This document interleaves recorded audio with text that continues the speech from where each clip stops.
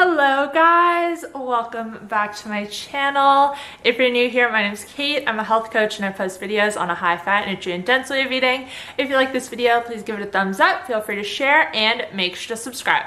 And make sure to follow me on Instagram, Twitter, and Facebook where I share new posts every single day. Alright, so welcome back to the channel guys. Today I'm going to be doing another Q&A. I asked you if you had any questions in my Facebook group and on my community tab, and you guys actually left some really good ones, so I'm excited to get into them. Now, I find when I do Q&As, I kind of ramble on and spend a lot of time answering each question. I'm gonna try to go through the questions today sort of rapid fire and not spend too much time rambling on each one, but we'll see how that goes. That might just end up happening, and if so, it is what it is, but I do want to try to answer as many as I possibly can. So with that being said, let's just get straight into it. Vanessa asked, have you noticed that those who eliminate dairy completely can help their health problems faster because of less inflammation? Now, dairy is one of those things that it's kind of on a spectrum. Obviously, a lot of people are intolerant to dairy and to cow dairy specifically. Now, in terms of inflammation, it depends on the individual. There are some people who tolerate dairy completely fine, and for them it does not cause any inflammation. And then there are other people who it is very inflammatory for, and when they consume it, they have difficulty losing weight, they have more inflammation in their joints and things like that. So it really depends on the individual in terms of inflammation. Now, with that being said, I do think it can be counterintuitive for weight loss.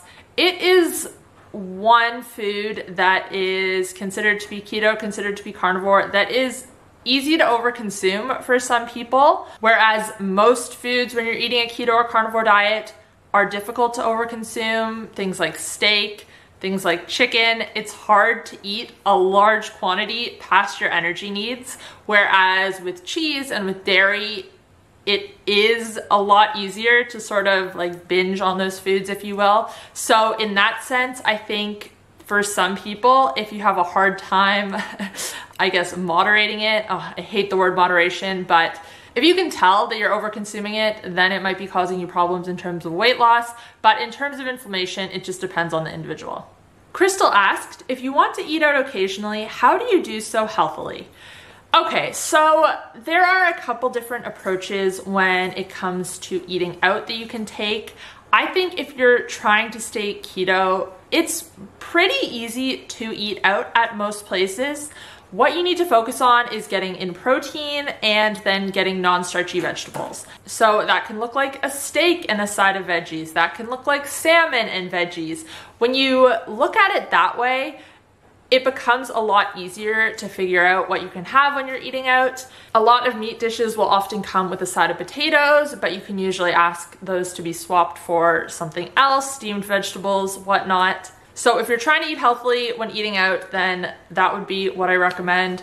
Protein, fat, vegetables, stick with that. Now, in terms of fast food, there are certain places that are better than others. My go-to is always to get a burrito bowl from Zambreros. I know they don't cook in the best oil, but it's a once in a while thing, so I'm not too stressed out about it. I just get no rice, no beans, extra protein, add avocado, add cheese, sour cream, all that. Very healthy meal aside from the oils it's cooked in, but that aside, everything else is good, low carb, keto.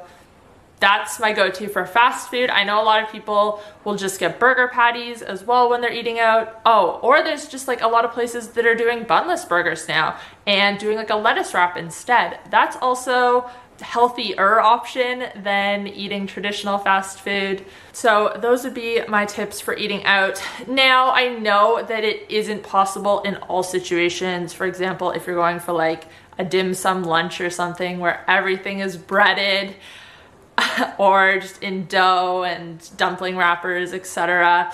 Yeah, it's a bit more difficult to eat low carb. In situations like that, I kind of just give myself like a bit of leniency and sort of like a cheat meal, if you will. I don't really plan cheat meals or cheat days, things like that. I just sort of let them happen. Like if the situation, it's gonna be too difficult for me to eat healthy and eat my normal low carb whole food diet, then yeah, I cut myself some slack, because in the grand scheme of things, stressing out over that one meal, the stress is going to do you more harm than eating off plan for one meal is going to. And if eating off plan is also going to help you to enjoy sort of like the social setting you're in, that's another bonus as well. So yeah, there's a couple different strategies. As much as I can, I try to eat healthy when I'm eating out, but I know that when I eat at home, I'm eating as healthy as possible, so I don't stress too much when I'm eating out. Kathy asked, is butter inflammatory like other dairy? Now, we kind of touched on this before, but I didn't mention this part that I'm about to. Butter and ghee especially are less inflammatory than like milk is, for example, because, and cheese as well, sorry, butter, cheese, and ghee, they all have the lactose and casein removed. This gets removed during the fermentation process. So this is usually the parts of dairy that are inflammatory for people, are the lactose and the casein. Hard aged cheeses are going to have the lowest amounts of this, and soft fresh cheeses will still have some lactose and casein, and the same goes for butter and ghee. Butter has like just trace amounts of it, but ghee has even less, as close as possible to zero. So if you are sensitive to dairy, cheese, butter, and ghee might be okay for you. Just depends how sensitive you are. But yeah, that is one interesting thing that I thought I would mention. Tyrannus? I've never seen, oh, that's probably not a name since his last name is apparently Zombie. I was feeling bad for not pronouncing it properly. Anyways, however you say it, sorry about that. He asked, how would someone go about lowering their cholesterol in a healthy manner, and what foods would trigger it to go high? Now, I have a few videos on cholesterol. I actually just filmed one last week that will be going live after this one. But I think the way we look at cholesterol is all wrong. Doctors will focus on total cholesterol and on LDL. And if either of these are high, then alarm bells go off. But LDL and total cholesterol aren't even good indicators of heart disease risk. Better indicators are your HDL and your triglycerides. And if these numbers are good, but your LDL is a bit high, it's a good sign. Like, you shouldn't just focus on LDL, and we shouldn't be focused about lowering our cholesterol. We should be focused on lowering our triglycerides and increasing HDL. Because if we have high HDL and lower triglycerides, this is a good indicator of heart health and of overall health, and also of insulin sensitivity, because all of these things go hand in hand. If you have high triglycerides and low HDL, this is a sign you're insulin resistant and you are at a higher risk of heart disease. And this is a stronger indicator than looking at LDL alone. There have also been studies where LDL has been lowered artificially using drugs and other methods. And I'm thinking of one study in particular that I just talked about in the video I just filmed. Those who had their LDL lowered after, I can't remember how many years it was, 5, 10 years maybe. The people who took this drug and lowered their LDL had higher mortality than those who had higher LDL and didn't do anything to change it. So yeah, looking at LDL alone shouldn't be your focus. Focus on lowering your triglycerides and increasing your HDL. And I actually have videos on both of those topics, so I will link those up above. Check them out. But yeah, the way we look at cholesterol is totally wrong. It's hurting our health more than helping it, because all these metrics of health, high blood pressure, high triglycerides, low HDL, they all go hand in hand, and they all link back to insulin resistance. All of these are indicators that your heart disease risk is higher and whatnot. And focusing on one of these metrics and trying to address it on its own, taking a blood pressure lowering medication, taking a blood sugar lowering medication, taking a cholesterol lowering medication, it's not addressing the root cause. Like, honestly, it is crazy how much comes back to insulin resistance. And when you address that and work towards reversing that, your blood pressure comes down, your blood sugar comes down, your cholesterol, even your LDL will come down. It still might be a bit higher than what is considered normal, but it does come down from like sky high levels for most people. Yeah, I think it's just treating symptoms is not the answer. It is a short-term fix and it doesn't improve your health.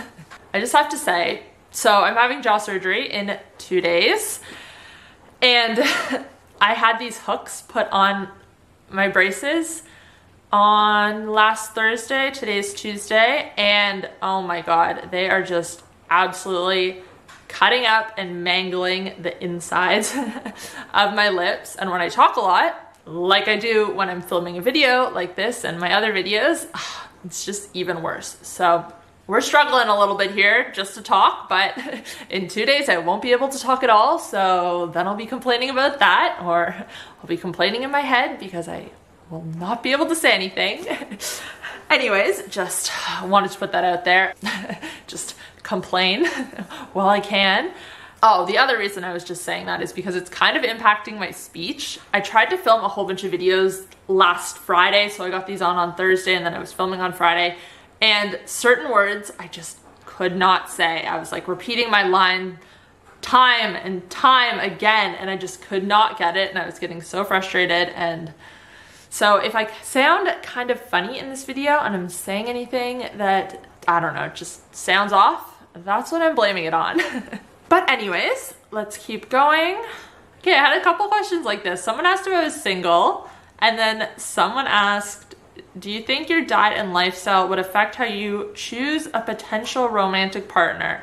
So these are a bit more personal than most of them. Okay, you guys who have been around my channel for a while, OG subscribers, you'll know that I was in a relationship for a long time, and if you are a real true subscriber, or not true subscriber, but like just like a real one, you will follow my vlog channel as well. And earlier this year I posted a breakup video, which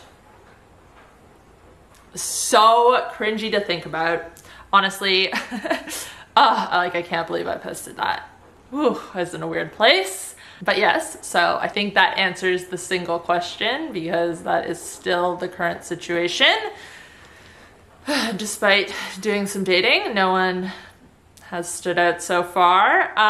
The second question was, do you think your diet and lifestyle would affect how you choose a potential romantic partner? I definitely think it does a bit, because it's so difficult.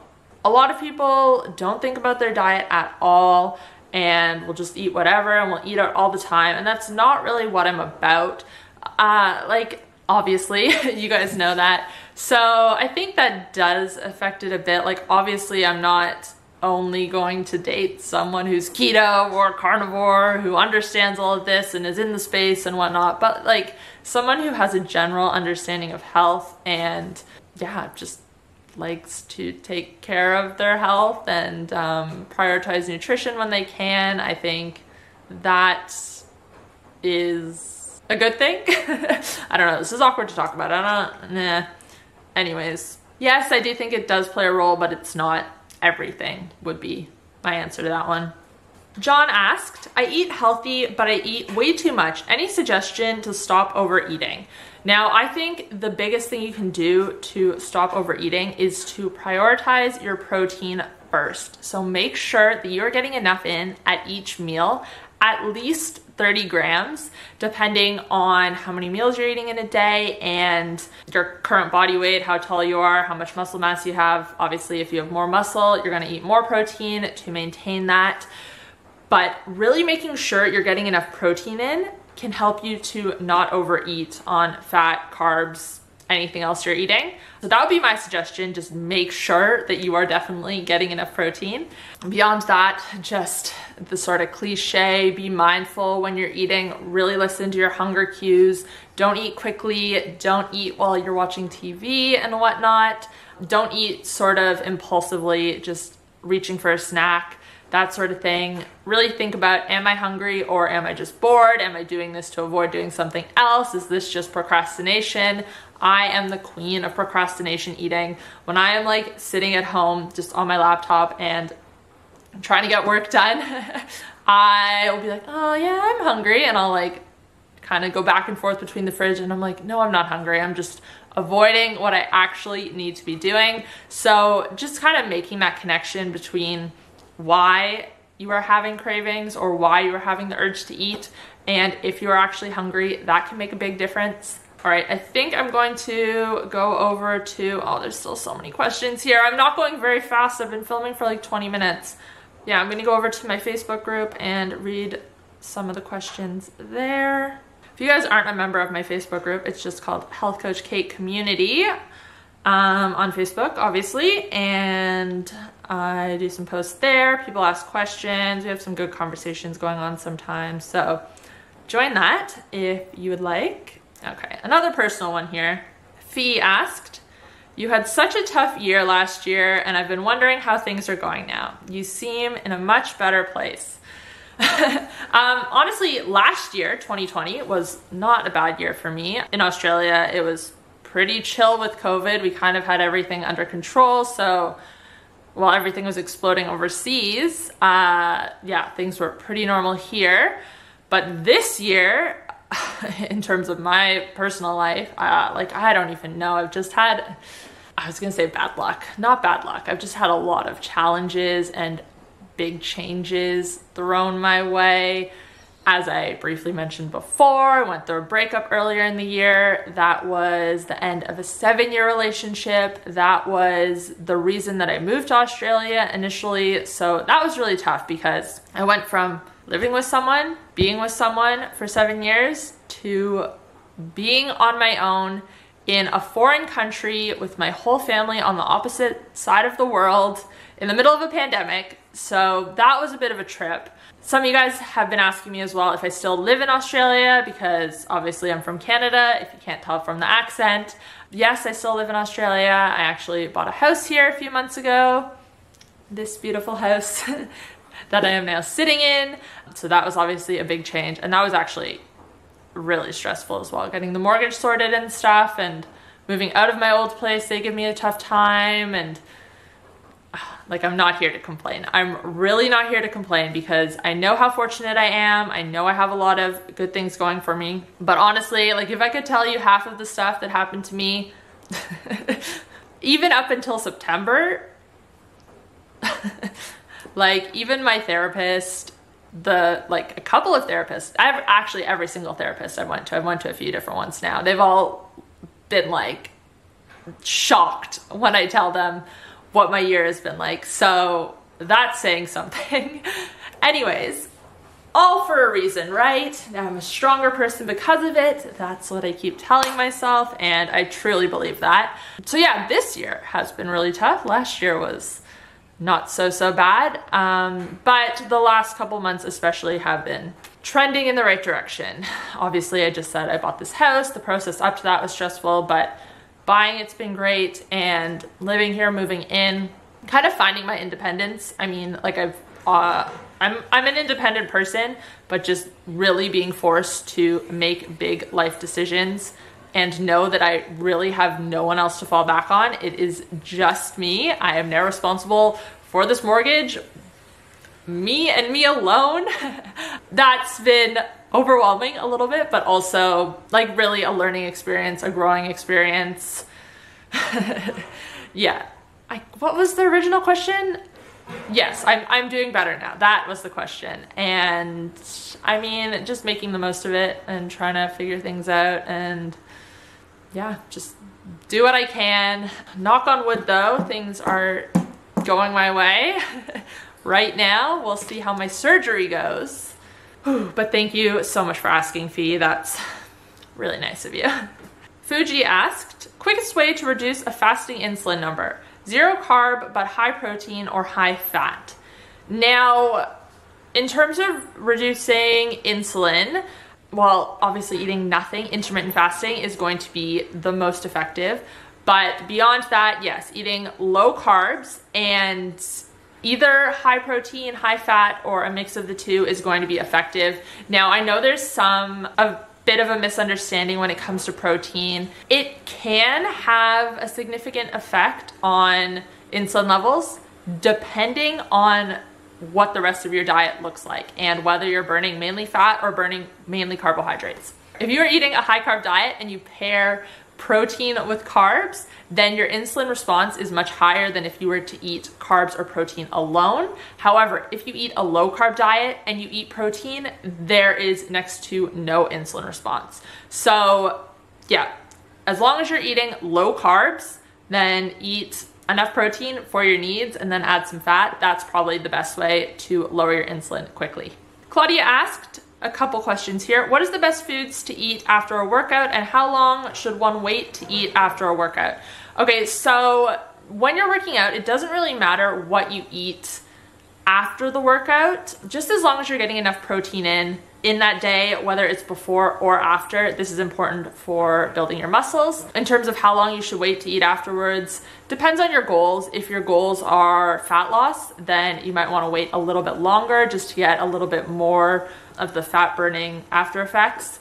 But other than that, there's no hard rule, just kind of like whenever you're hungry after you eat, and just make sure you get enough protein in throughout the day. She also asked, migraines, top reasons why people get migraines. I told someone that it could be allergies or food sensitivities, but what else could lead to migraines? Okay, electrolyte deficiencies, sodium, potassium, and magnesium specifically. These can all cause migraines. That's probably one of the #1 causes. I think just a lot of people, magnesium, like I said, specifically, are not getting enough, and this can be a trigger for migraines. So there's actually a company called, what are they called?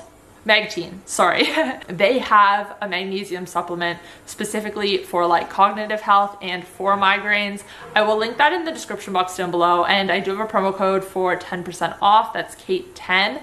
So I recommend that to everyone who is having migraines and thinks they might not be getting enough magnesium. Things such as like a gluten sensitivity, that can also cause migraines as well. Yeah, you already said sensitivities to other foods. So just figuring out what your triggers are, what foods you're eating when you have the migraines, that can really help to narrow it down and figure out what's going on for you specifically. Okay, another personal question. Might as well just answer all these. Oh, I kind of answered this before. Justine asked, I might be out of the loop, but had you considered moving back to Canada before you bought your home in Australia? So honestly, it didn't really, I mean, it crossed my mind. I was like, well, what do I do now that me and my ex-partner broke up? Do I just go back to Canada? There was just a lot of, like, I have a lot of things sort of tying me down here. Not tying me down, like I could make it work. My cats being one of them, they're obviously here. I wouldn't want to put them on like a 24-hour, like 3-plane flight to get back to Canada. I don't know how well they would do with that. They'd be fine, but like, that's just a big roadblock. My business is set up here. Everything is registered and trademarked and etc. in Australia. And I really, really like Australia and Adelaide and the Adelaide Hills specifically. I just think it is so nice living here. I cannot stress that enough. Like going back to Toronto, like I like Toronto, don't get me wrong. But in terms of quality of life, I absolutely love the Adelaide Hills and Adelaide. Weather's better, #1. There's just a lot that I really, really like about it here. And yeah, I didn't, like it crossed my mind, but then I was like, no, like this is my home now. And also pandemic. I was like, well, there's no chance I can go home right now, even if I wanted to. It would have been nice to go back for a visit at least and just be with my family and my friends there, but wasn't an option at the time. So no, end goal is to buy a place in Toronto and spend a couple months there every year. Not there just yet. If you're from Toronto or from Canada, you probably know that the housing prices there are like insane. So that's the goal at one point, but I just have to keep working to get there. Yeah, I don't know. I didn't really see myself moving back there permanently. That's my answer. All right, I think I'll wrap this video up here. I think we had a good range of sort of personal questions and also nutrition questions. I always feel so weird answering personal questions because I'm like, no one wants to hear about me. No one really cares about, oh my God. Well, I don't want to say no one cares about me because I know you guys do care about me. Honestly, you guys are like the best subscribers ever. When people talk about how difficult it is being on YouTube and like mean comments and whatnot, yeah, I get that, but the vast majority is so positive and you guys are just so kind. I cannot believe it. So I don't want to say that you guys don't care about me, but I mean, I'm not someone who really likes talking about myself and really likes opening up, but I like watching YouTubers do that, so I figure you guys might like that as well. Anyways, I hope you guys enjoyed this video. I keep saying I'll do monthly Q&As, and I think I've done one like every other month. I think I did July, September, November. I'm not gonna say now that I'm gonna do monthly ones because I won't be doing much talking in December, sorry. So maybe I'll do it in January and try to pick up with monthly ones again then. But yeah, I always try to answer as many questions as I can in the comment section of my videos, especially within the first couple hours, as much as I can. Like sometimes there's questions that are really complex or just like way out of my scope of practice that I cannot address, so those ones I might not get back to, but I try to get back to as many as I can.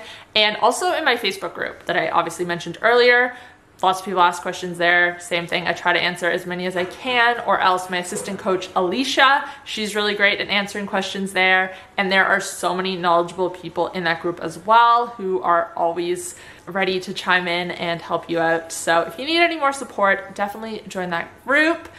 If you want even more support, you can join my coaching programs, which are a bit more personal. I have a keto one and a carnivore one, and those are private Facebook groups as well that are a lot smaller, and any questions you have, myself or Alicia answers within 24 hours. So those are good. We have like a really nice tight-knit community in those groups. But anyways, I am going to wrap this video up here. Thank you so much for tuning in. I hope this wasn't boring, and I hope I didn't ramble on too long. I think I've been filming for like 40 minutes though, so in editing this is gonna have to be a bit condensed, and yeah, I hope it wasn't too boring and you enjoyed it. If you did enjoy this video, remember to give it a thumbs up and click that subscribe button if you're not already. This was a more casual video, but I usually put out 2 sort of informational videos every single week about nutrition mainly, but also sleep, lifestyle things, light, whatnot, everything revolving around health. If you did enjoy this video, you might also enjoy, what video should I recommend to you guys today? Ooh, my video on apple cider vinegar and weight loss. I actually just made that video go live today, and it's been getting a lot of views and a lot of positive feedback, so you guys might enjoy that. I will link it here. If you want to catch up on my most recent upload, you can click here. And if you want to check out my keto diet and carnivore diet coaching programs that I mentioned earlier, you can click here. Thanks guys, I'll see you next time. Bye.